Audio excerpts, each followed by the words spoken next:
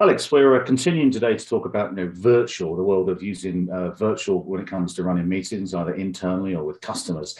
And one of the things that I've often come across is, despite the fact that people often say, there's a lack of interactivity, that type of stuff, we know there are oodles of tools and ways that you can drive interactivity.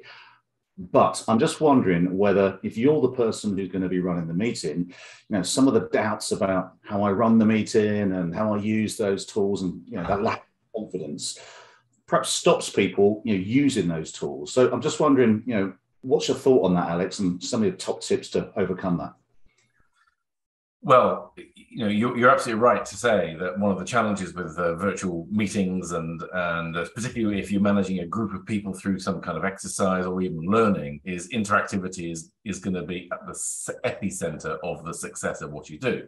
But interactivity using tools like breakout rooms, like Jamboards, like polls and etc., all the rest of the tools that you have requires coordination.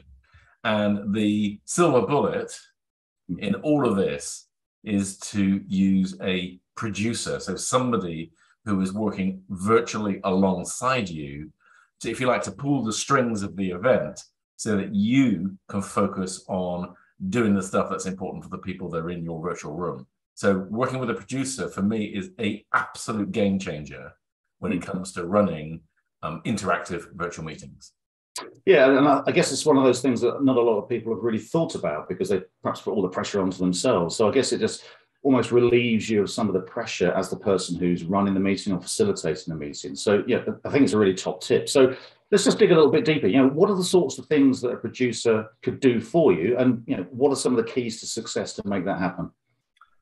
So it's a great question, and the key to this is the planning of what it is that you're trying to do. So first of all, for example, if you're working with a producer, you need to show up with that person way before you start that event, if you're running some kind of event, and make sure that you've got all the ducks in a row, making sure that all the things that you want to do are ready to go. So for example, if you're going to do breakout rooms, how are those going to work? Who's going to be in those breakout rooms? When is that going to happen? For example, if you have a Jamboard or some other kind of virtual whiteboard, how is that going to happen? If you need to send a link out, for example, at what point is that going to happen in the chat? How are you going to instruct the people that are in the room to do what it is that you want to do? And there's a lot more detail behind that, as you can imagine. But rehearsal and planning would be number one. Number two would be thinking about how that person can help you as a second pair of eyes. So, for example, if you've got a big group, and for example, if you're using the chat function, which you would often do to get regular and immediate interaction, have them look out for things that are coming up that are important or pertinent that you may well miss. And then also have a contingency so that they're able to communicate with you in a way that is attracting your attention to things that you need to know as the person who's running that meeting, so that you can bring it in and naturally pick up with the things that are happening. And the final thing I would say, sorry, Gareth, the final thing I would say in all of that requires planning, as I said. So therefore have a checklist. That makes it rather rigorous, but a checklist. So you literally check things off in your planning phase when you're setting up with the producer to make sure that there is no stone unturned. It's an absolute game changer when you get it right, and completely facilitates real interactive. So having I really like that phrase, second pair of eyes, someone to really help you and coordinate. And I guess it makes that much more smooth for the participants and therefore helps you as the facilitator or person running the meeting to really focus on the job in hand. And I guess overall, that just gives you some confidence.